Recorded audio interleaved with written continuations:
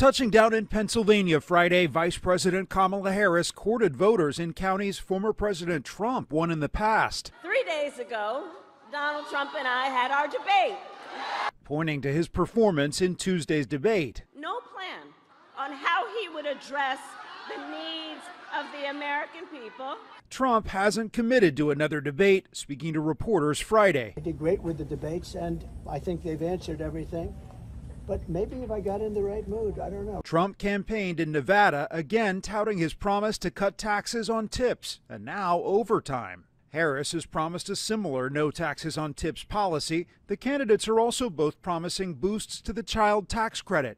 Trump promising a $5,000 per child yearly credit, while Harris proposes a $3,000 to $3,600 credit and up to $6,000 for newborns.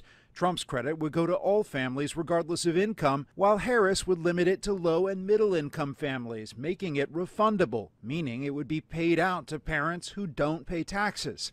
Meanwhile, in response to a question from CBS News, Pope Francis weighed in on the U.S. election with a frank assessment of both candidates. They are both against life.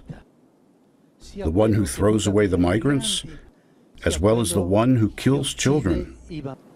Who is the lesser of two evils? That lady or that gentleman? I don't know. About 52 million Catholics live in the U.S. Bradley Blackburn, CBS News, New York.